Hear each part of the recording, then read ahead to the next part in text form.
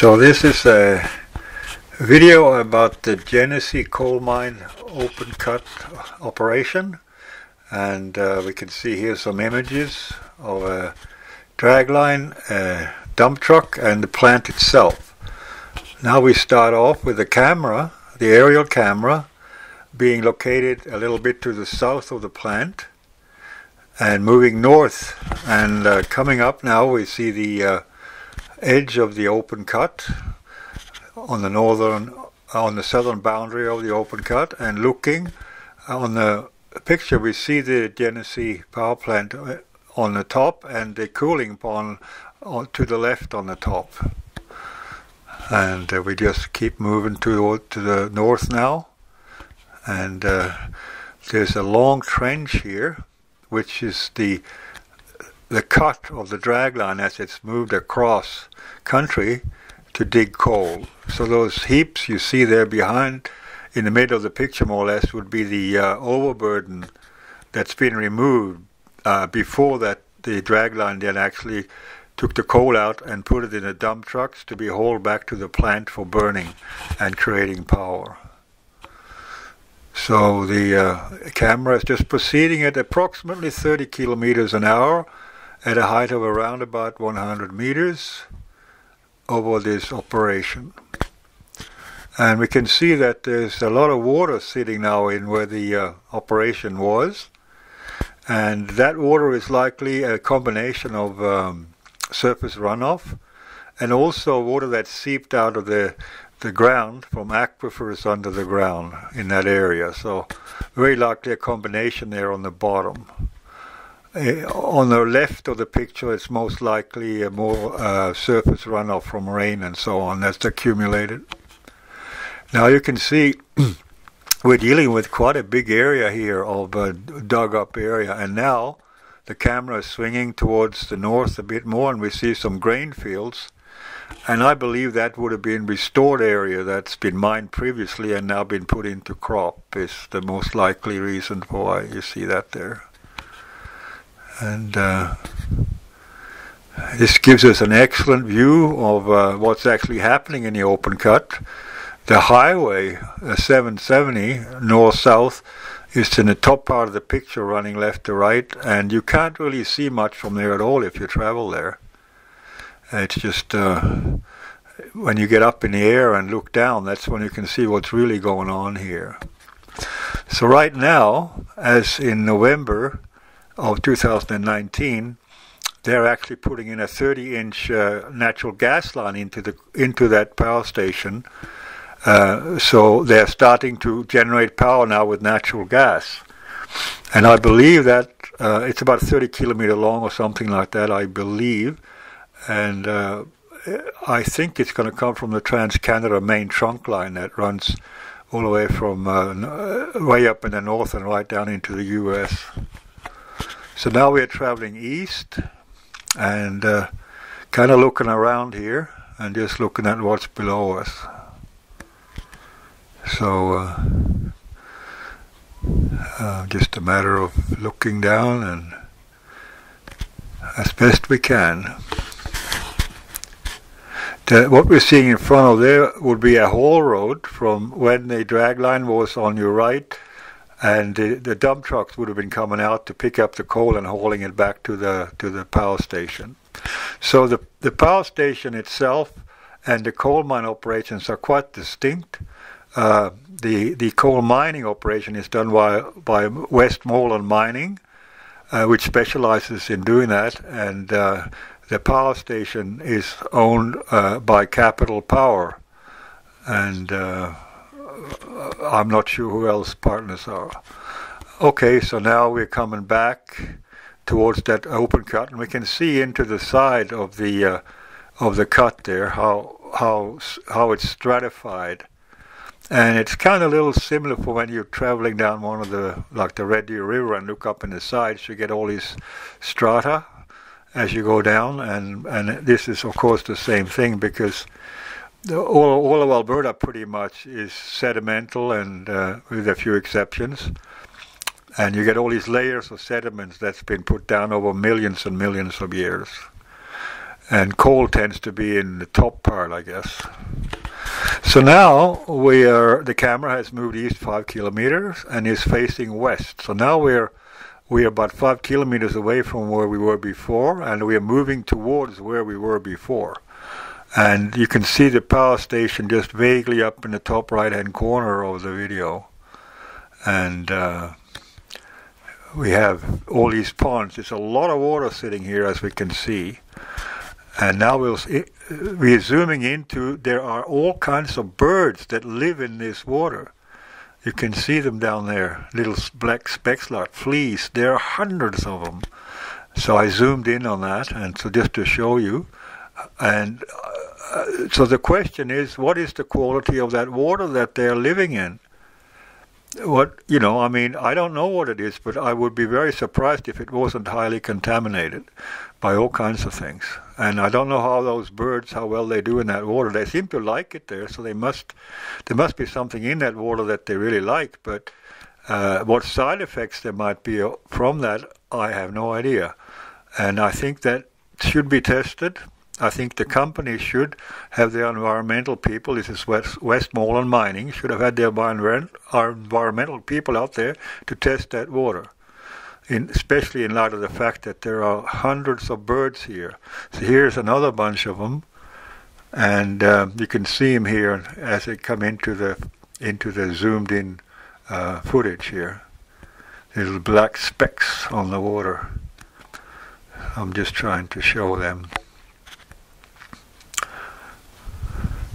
And now we zoom out again, and we keep moving. We are moving towards the west from the east, and we are moving towards the area that we looked at before when we looked east from the west. So we're trying to cover the whole area. And here's another bunch of birds. Check them out, and all along the shore as well as in the water. I'm not sure what kind they are. I haven't been close enough to see, but there certainly are some. They swim around. Now here, look carefully and see how they take off there, how the birds take off. They get spooked. It could be from the camera noise above them. Not sure. So we'll just keep moving along here. And here I'm zooming in even more birds. So it looks like there are several colonies of them. This was done in about August, I guess. So they're really, I don't know how they're doing there, but as you can see, there's an awful lot of water being trapped here, and I'm guessing that this is groundwater. A lot of it is groundwater, I think, that's seeped out into these open cuts. And I'm not sure what that may have done to the aquifers in the general area. I don't know. Or if any wells have been affected anywhere around, I don't know. Anyway, it's pretty interesting to be able to do this kind of thing, to send a camera into the air and survey this landscape. It's almost like another planet. And the size of it is also quite surprising, because one would have thought the company would have been restoring the land as they mined it, but there doesn't appear to have been any work done here for several years, or restoration work. I don't know. Maybe I'm wrong, but there seems to be an awful lot of restoration work that needs to be done in this area. And there needs to be environmental testing on the water and so on. I haven't seen anything on Westmoreland's website that indicates that they're doing any of this kind of work. So who knows? Now if you look right up in the top middle of the picture, you'll see this sort of white speck. Now that is the drag line that is now operating there in that area, and digging out coal and sending it to the power station. So we'll just keep moving up along and looking here and see what goes on. Now here there appears to be another haul road here that where the trucks can come and go, or have done in the past, to get the coal out.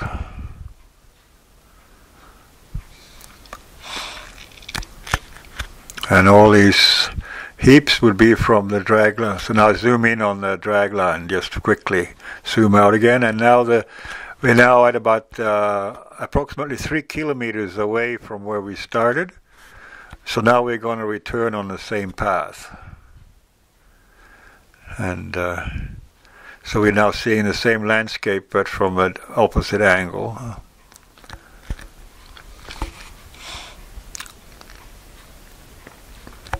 Now, as a matter of interest, Capital Power, they have purchased all the land, even to the east of where we are right now, and also all the land to the south on the right-hand side.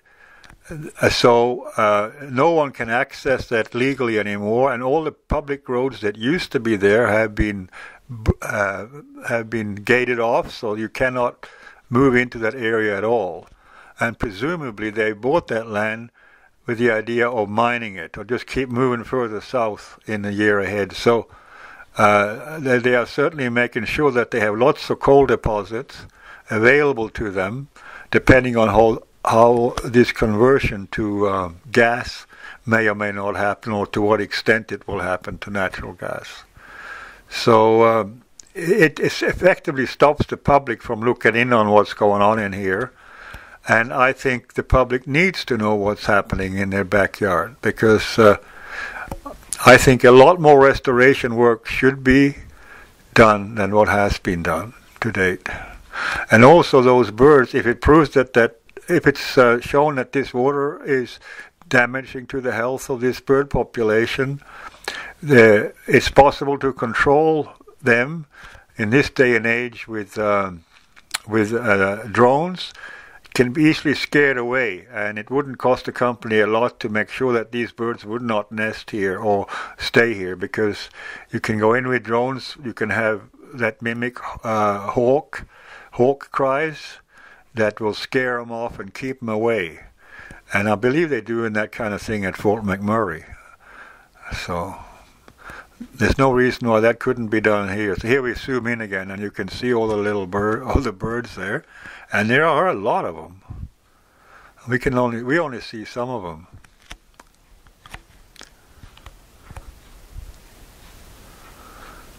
So we'll just keep flying back, and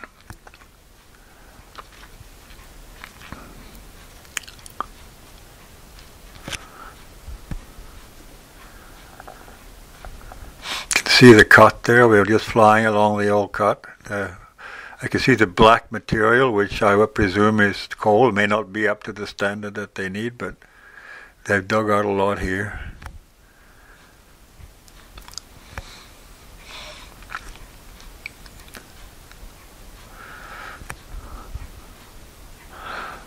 It would have taken quite a few years to dig out all this material, I would think.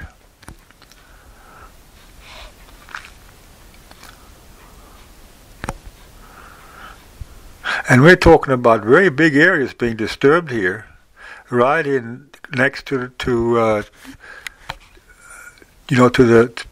North Saskatchewan. And here we got birds again, seen from the other angle. So that gives you a sense of how many birds there are here.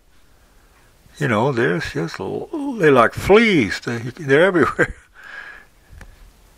I don't know what they eat down there, but there must be something that makes it worth their while to stay there, whatever it is. Anyway, that's pretty well the end of the show. Thanks for watching.